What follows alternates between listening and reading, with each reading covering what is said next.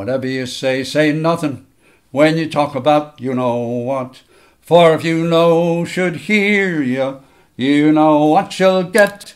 They'll take you off to you know where, and you wouldn't know how long. So for you know whose sake, don't let anyone hear you singing this song. This first-person film, set in the 1950s, reminds us how Catholic grammar schools insisted on blind obedience. The system was a bully, thriving on parents and children being shamed into silence. The author's answer was resistance, mocking his tormentors as the twisted paper tigers they were. Starting as early as 5 years old, he fought against their unfairness and found standing up for yourself was its own reward. But those powers insisted on whatever you say nothing.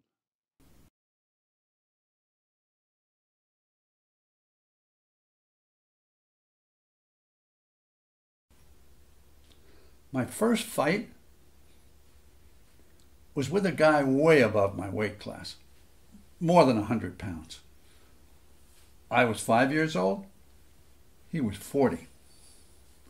I was a skinny malink, a tall drink of water. They said, "He looks just like his father." "Will I be fat like him?" I wisecracked. Offended, my father socked me in the skull. There was thunder and lightning and rumbling in my eyes, and the smell of ammonia in my nose. My 5-year-old legs wobbled, but I would not go down. Not that I thought I could win, but I refused to go down. As my mom often said, "There's no sense being Irish if you're not going to be stubborn." Events like these stick out like painful peaks in the humdrum daily slaps and natural shocks the flesh was heir to in my Sullivan clan. Without warning, my father would grab me from behind and tap my head on our brick fireplace, as if he was playing with me, like a cat plays with a mouse he's about to dispatch. My oldest brother Richie recalled he also picked on the same weak spots over and over, violently squeezing my scrawny neck or my collarbone, or flicking my forehead with his finger, which felt like a club. When I was 8, I was still under 100 pounds. I was sitting in our family ritual, a semicircle of 7 kids on the floor watching TV. I made a wisecrack about something on the tube. As my fellow siblings' tittering subsided, a baritone growl rose from my father's recliner. "Terence!" Evidently the censor was offended. "Go to bed!" What could my 8-year-old mind have come up with that so offended my father?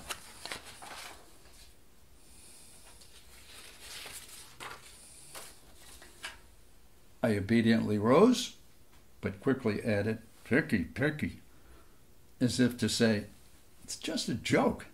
Again, my siblings tittered, that chuckling in church kind of laughter. Amid the tittering, the ominous sound, "Kalumph!" The thumping footrest on the recliner. He erupted like an Irish Catholic volcano, spewing rage and lava all over the room. My 6 siblings disappeared in the smoke, floating on molten flows. Perched on the first step of the stairs, lava lapping at my feet, I choked on the smoke, roiling off the ceiling and filling the room as it gushed from my father's ears. "Ernst!" He flew across the room on Old Testament archangel wings, Frederick Church clouds tumbling behind him, cumulus nimbusly. As he landed on top of me, he struck me with a thunderclap shot to my forehead. My skull bounced off the stairs. I put up the Floyd Patterson peekaboo defense, fists and forearms against your head and your chest, crying out loud, "I don't care how much you hit me, I'm not crying." A short pause was followed by a volley of body shots with his big bony hands, and all I did was grunt. He stopped with a slap to the right temple, which I rolled with and ran up the stairs. I did not cry. I'm not crying anymore. That was the first time I said those words, and they became a credo for the rest of my life. I will resist. You will not crush me. And don't try to make an example out of me. It will backfire on you like a firecracker that goes off in your hand. All of my stories are about resisting people abusing power and proving you can resist and win those battles for yourself. I gladly paid the price for my resistance because my payback was standing up for myself and saying, "You don't have to cower. These people are paper tigers. I prove this in every one of my stories. Fight back against people abusing power against you. You will live to laugh and write and sing about it." While working with Pete Seeger for more than 2 decades, we agreed everyone owns the right to be treated fairly, with dignity. We would often sing about it with this song. My life flows on in endless song, above earth's lamentations.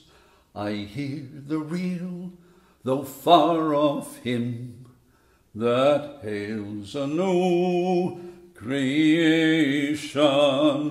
No storm can shake my inmost calm, while to that rock I'm clinging, since love is Lord of heaven and earth. How can I keep from singing when tyrants tremble in their fear and hear their death knell ringing, when friends rejoice both far and near? How can I keep from singing? In prison cell and dungeon vile, our thoughts to them are winging, when friends by shame are undefiled. How can I keep from singing? How can I keep from singing?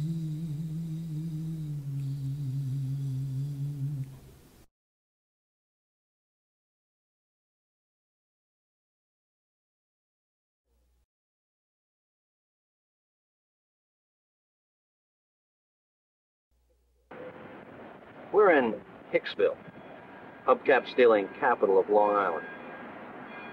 Here behind me is St. Ignatius Grammar School, where I was sentenced to 8 years. When I was very young,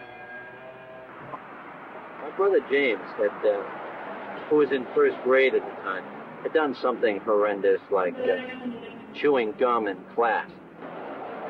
Well, the nun who was presiding over the class decided to punish him by putting him in a wastepaper basket. She then commanded that all of the Sullivans in the school, over the intercom system, report to her classroom. When all of the Sullivans showed up, 5 of my brother's sisters and about, some 20-odd strangers, they were told to say their respective goodbyes to James as he was being sent to China in a wastepaper basket for being a bad boy. Now, this is just the psychological side of the teaching methods used. The standard method used by nuns for getting a student out of his chair was called the hair lift. Firmly grabs the child by the sideburns, lifts.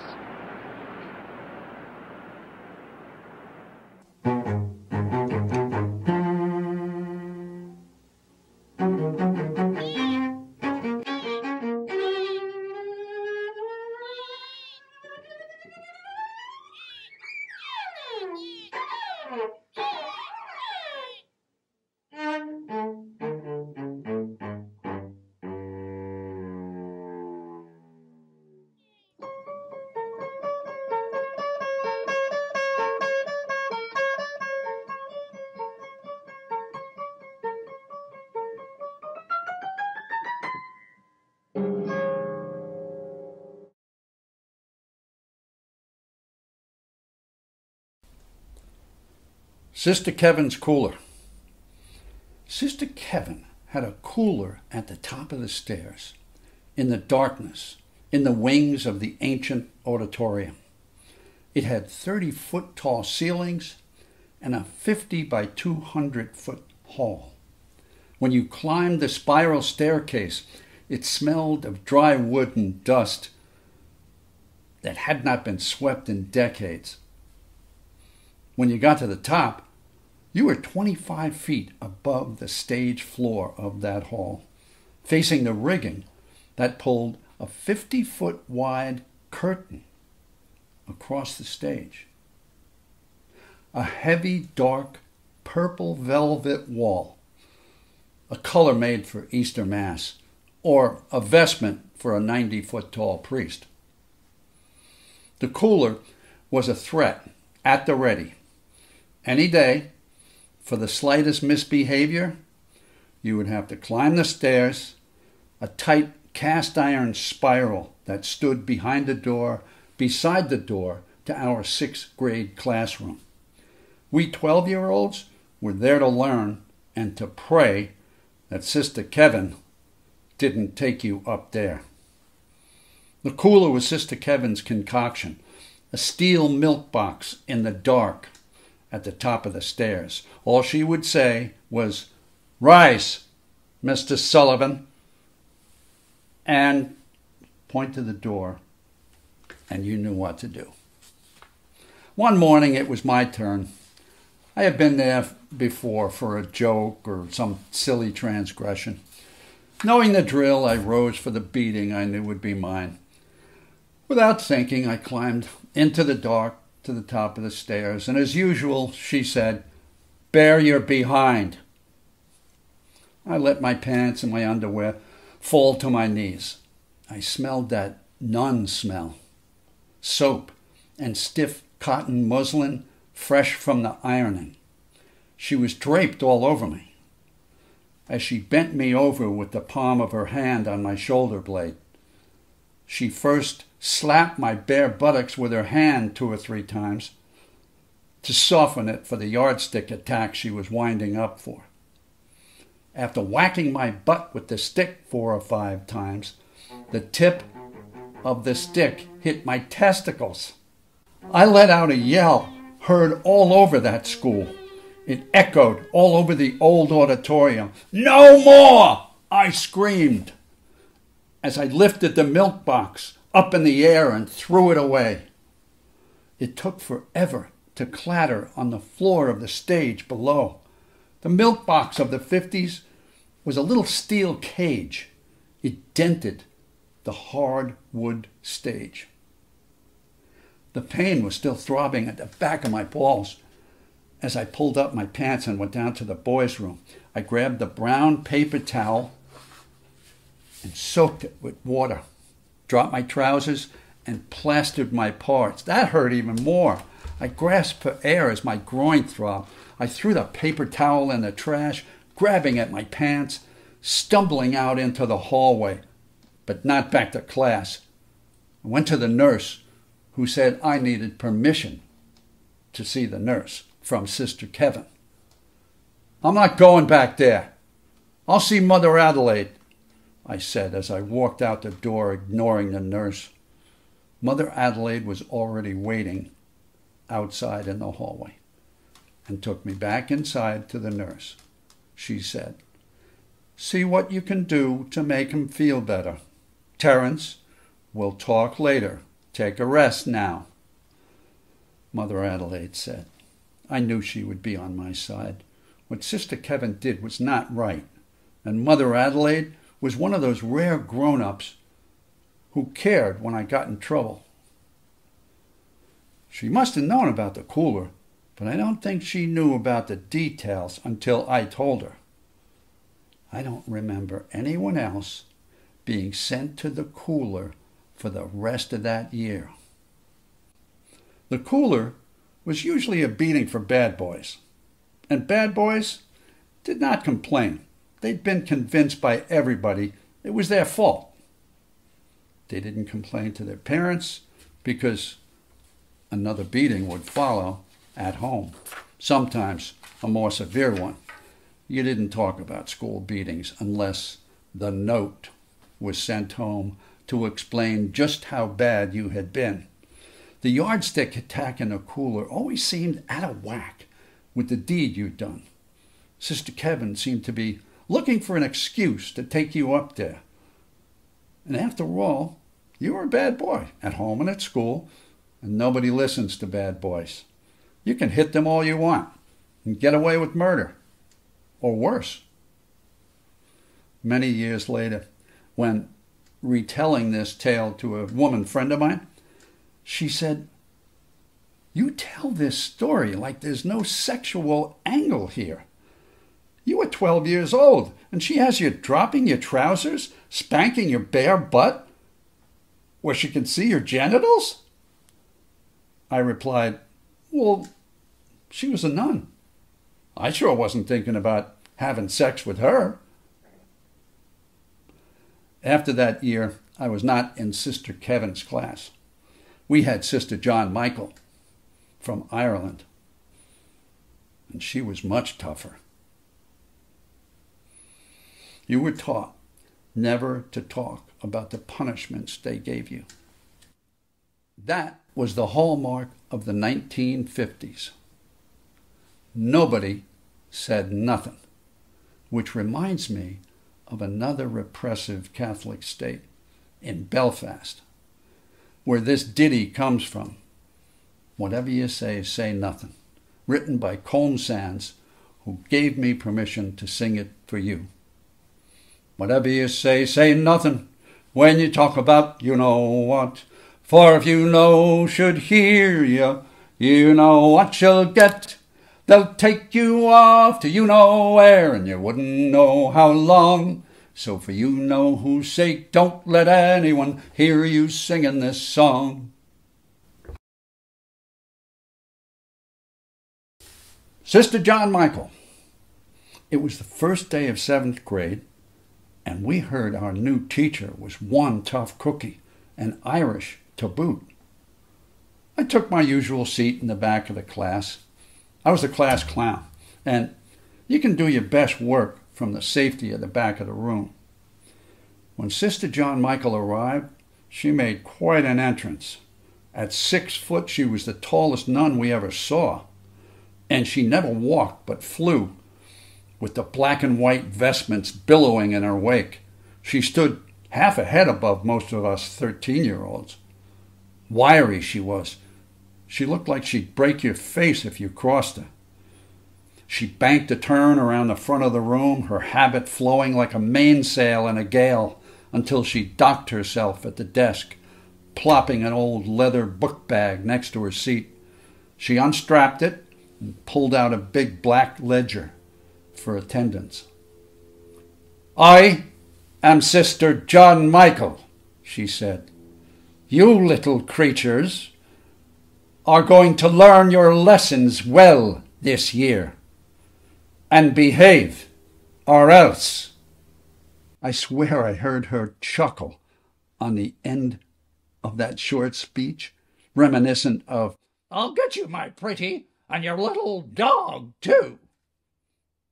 I may be making that up, as my memory of things 50 years old may be factitious. She went about the mechanical recitation of the students' names, as they replied, "Present." When she got to the end of the S's, a wicked smile cracked her stern face. "Sullivan, Terence Michael, where are you?"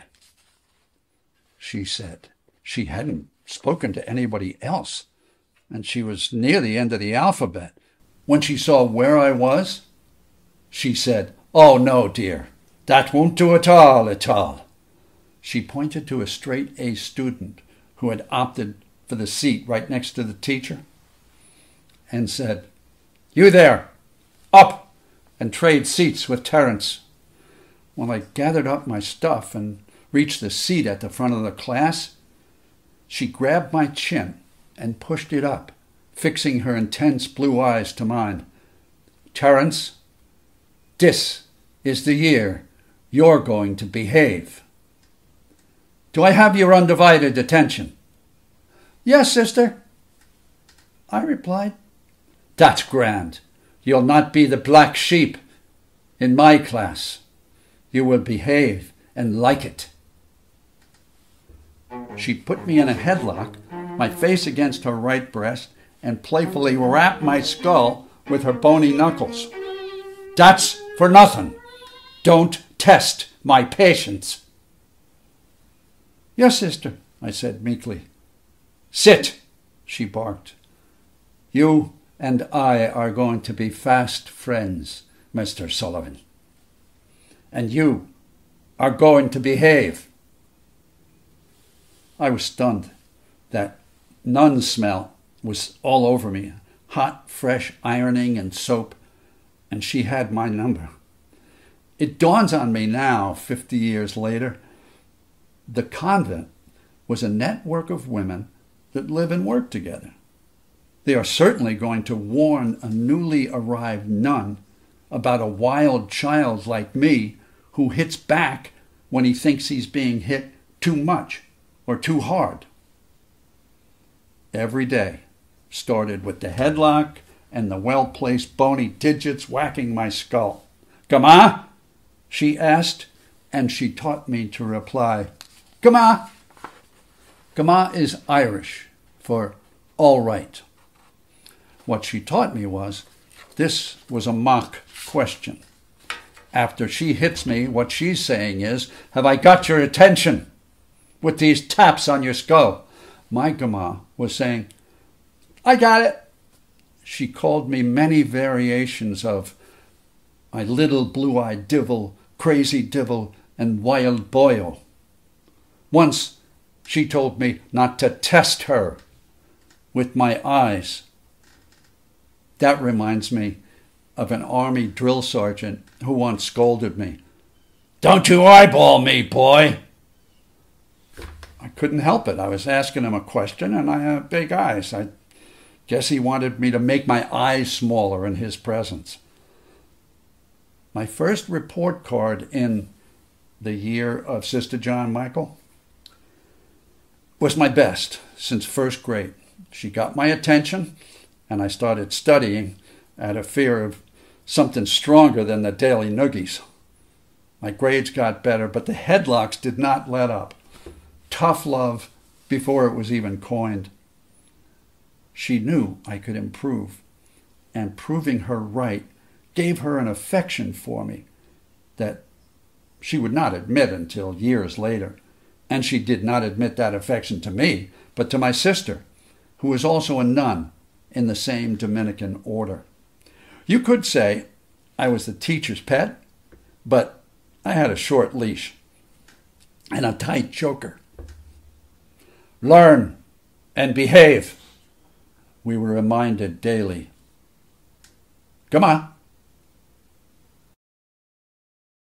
The missing report cards.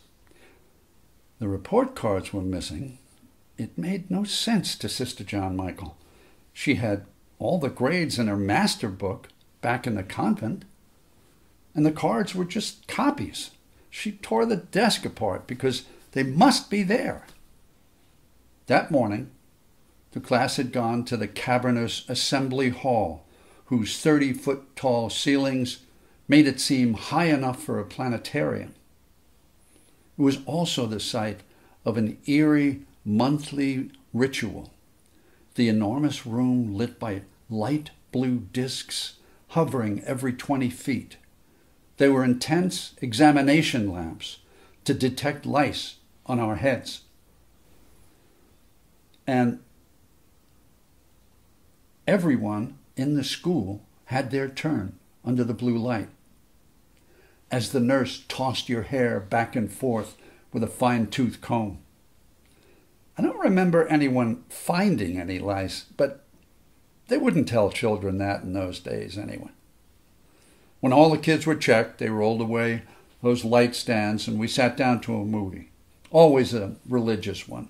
The Passion of Christ, the Miracle of Fatima, etc., etc. It was when we returned to class, Sister John Michael noticed the report cards were not where she thought she left them, in her top drawer. A knock on the class door interrupted her search. It was the custodian with a galvanized bucket. He showed Sister the contents, and she dumped them into her wastebasket. They whispered back and forth. He told her these ashen remains were found in the school's incinerator, an ancient way of burning your garbage. She thanked him, closing the dark, stained oak door, and addressed the class. "One of you is an arsonist and a vandal." Her thick Irish accent ringing in our fearful ears. Sister John Michael was a no-nonsense disciplinarian and at 6 foot tall could easily manhandle any of our strongest 13-year-old 7th grade boys. She said, "I will pass this bin about the room. All of you will see what became of our missing report cards. And one of you will tell us why they were set afire." She had already put 2 and 2 together and recalled only one person leaving her sight in the time the cards were missing, and that person had failed every subject on that card. The wastepaper basket made its way from hand to hand, all the shocked pupils dilating with surprise, until it came to Walter Farrell, who shot a brief look at it and started to pass it on. "Oh no, Mr. Farrell, you're forgetting something, aren't you?" She grabbed his right sideburn and twisted as it lifted him out of his seat.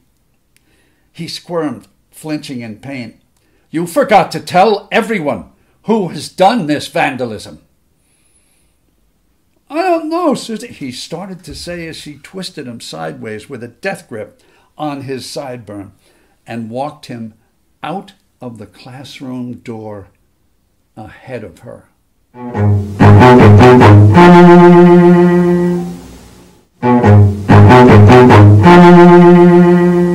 Thumping and slapping and bumping against the thick plaster wall, we could all hear the pummeling through the wall. It lasted 15 minutes, an eternity for all concerned. The dark door swung open, and Walter walked in first, to a gasp from the whole class. His eyes were blackened, his nose bloodied, and his lip was split. "I did it. I threw them in the incinerator," he said, as Sister John Michael stood behind him, her arms folded under the starched, stiff scapula of her habit. "Mr. Sullivan, take Mr. Farrell to the nurse. Tell her he should go home." We all figured he would get another beating when he got home, looking like that, especially if he complained about how the nun beat him. We never saw Walter in class again. He was sent to public school, where we all wanted to go, but we were afraid to ask. Whatever you say nothing. Whatever you say nothing. When you talk about you know what. For if you know should hear you, you know what you'll get. They'll take you off to you know where, and you wouldn't know how long. So for you know whose sake, don't let anyone hear you singing this song.